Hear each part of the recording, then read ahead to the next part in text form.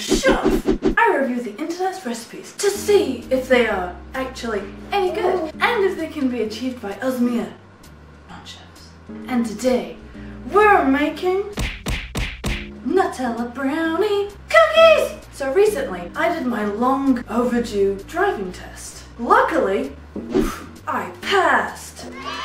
But one of the main reasons I passed, or even able to do the test in the first place, was because my brother's girlfriend so kindly offered me to steal her car. So this week's video is baking her a gift to say, thanks, Emma. Now, when looking for something to bake for her, there are a few considerations I had to make. 1, she loves chocolate. 2, she's gluten-free. And 3, she is the queen of making brownies. So I knew any old regular brownie recipe, chocolate recipe, just would not suffice. This had to be taken up a notch. I happened to come across these beauties. I mean, they look pretty cool, they don't look too difficult, and most importantly, they look delicious. And hopefully, it all works out. No pressure. To the ingreds! Ingreds! So here we have all the ingredients we need to make our delicious Nutella brownie cookies. So the recipe we're following today is by Cooking Tree for Nutella brownie cookie recipe. And it goes without saying, I'm swapping the regular flour for gluten-free flour, which I will take into account when reviewing the taste and the outcome at the end. Let's begin! Okay, we're putting our chocolate and our butter together. And we're going to microwave it for 30 seconds. Hers looks like a lot more melted than mine. We'll do another 15 seconds. Alright, been another 15 seconds. Oh! Alrighty, so I put it in for a minute altogether. That has made them all nice and melted. So we're mixing this until it is thoroughly combined and has no chocolate clumps in it. No clumpy clumps. That looks pretty good. So for now, let's set this aside. Now we get a bowl. Oh, friend! Okay, we are adding our egg, brown sugar, and salt. We're gonna stir it until bubbles form. Alright, so the bubbles seem pretty bubbly. Pretty good to me. Delicious. Now we're adding the chocolate and butter from before. And mixing until it's combined. Now thoroughly combined. Ooh, yum. Now we're adding on Nutella and the vanilla extract. And we're whisking again until it's combined.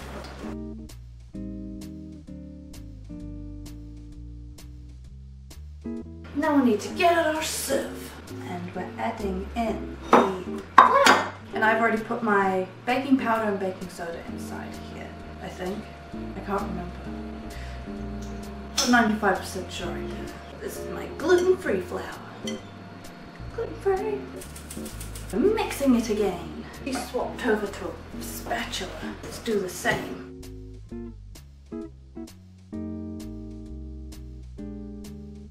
Now we're going to seal it with plastic wrap. Trusty plastic wrap. So far everything has been pretty straightforward, it's just kind of putting it in one big bowl, mixing so we can keep it up to the fridge. Okay. Next we move on to the cookie dough, I suppose, which will be on the outside of our brownie mixture. Next we're breaking up the softened butter. Let's chuck it in. Whee! And add the sugar, salt, and mix until somewhat melted.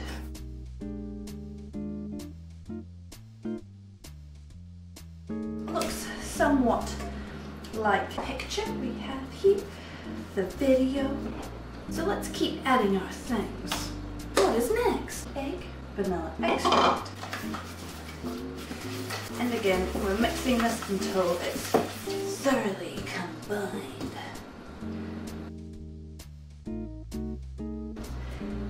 Why am I out of breath? breath. Let's add some flour. Gluten-free flour. And we're mixing until this is combined. So I think we're mixing this until it kind of comes together in a little ball kind of looking thingy.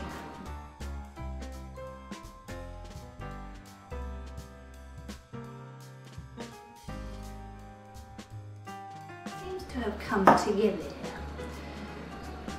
Clunky fingers. Pop it on some cling wrap.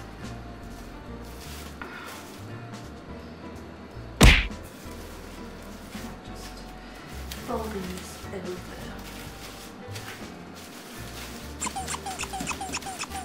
That's fun. Now we're gonna pop this in the refrigerator as well for 1 hour. See you in 1 hour. Alrighty friends, it has been 1 hour and we are going to get our brownie dough and our cookie dough out of the fridge. So I think we're starting with this one. We're taking it out of its little coating, its little blanket. Ooh, I'm gonna turn my oven on. 340. How big are these slices? Excellent. If you hear any banging in the background, it is my delightful child having a party over there. Ooh. Alright, let's continue. So we've done it lengthways. Now we do it into little squares.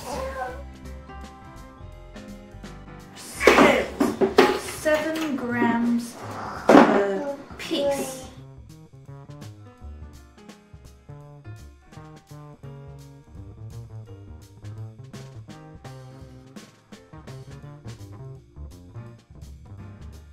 All of our beautiful little biscuit squares weighing 7 grams each. What's next? And we're rolling them into little balls.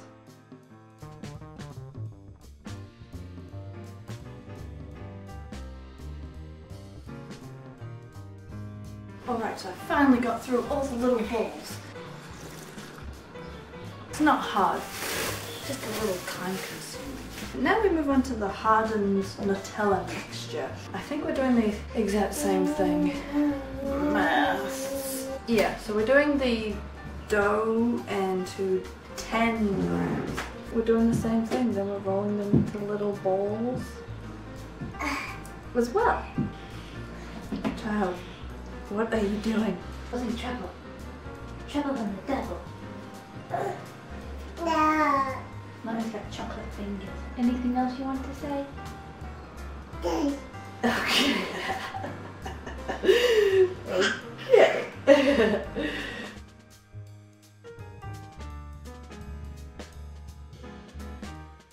Just finished rolling out the chocolate balls as well. I've got some major two hands going on.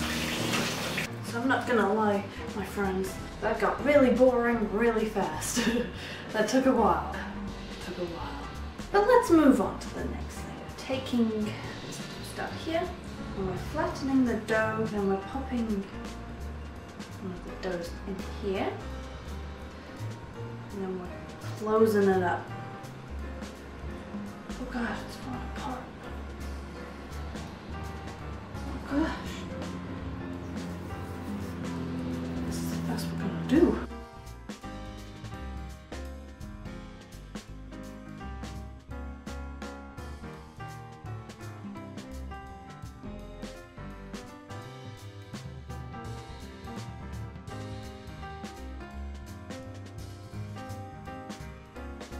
So I put 2 baking trays full of the cookies. I've run out of room, but I've still got some dough left. So I'm gonna pop a batch in the oven at 160 for 12 minutes and kind of rotate it that way so I can finish with these. Okay, in the oven you go. Cooking time!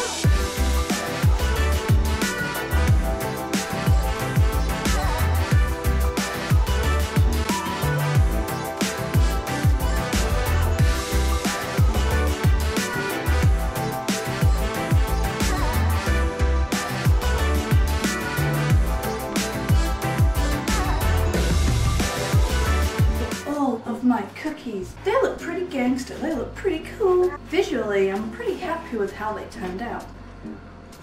So the recipe itself was really easy, really straightforward. Used a lot of ingredients that could be very easily on hand, especially when you follow it with the subtitles on and you have a visual video. It was very easy, probably the easiest of all YouTube videos I've ever watched. It was slightly time consuming when you had to weigh each cookie dough and each brownie dough and then had to form them into the balls.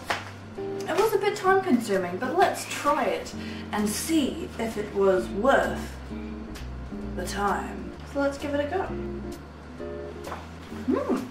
Did the taste work out? Hells yeah, that tasted pretty yum. Oh, there's a bug here. Hello, bug friend.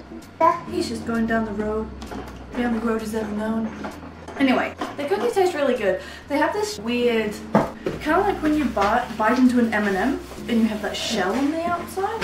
And that's what it tastes like. And I'm thinking it was probably the gluten-free flour because gluten-free flour is very gritty and isn't as soft and smooth as regular flour. So I'm thinking that might have added a bit of grittiness to the end result. Apart from that, they're really delicious. I think it's really cool that they're like biscuits, but then they're like a brownie on the inside and they look really cool. But is it not a chef approved? Yes, it is not a chef approved. Very easily made by us not chefs. Thanks to Cooking Tree for putting up the video and developing the recipe. And I highly recommend watching their video, watching cooking. Come here. Oh, say hello. Hi there. Hi. Highly recommend watching Cooking Tree's video as you bake it. The recipe ingredients in the description and then the method is throughout the video. Put the subtitles on and you will have no issues. So if any of you other non-chefians give it a go, make sure you tag me in on Instagram telling me how you did and if you liked it. Make sure you subscribe, like and comment any recipes you want me to try so you don't have to. Thanks. Bye. Say bye-bye. Oh, okay. Bye-bye.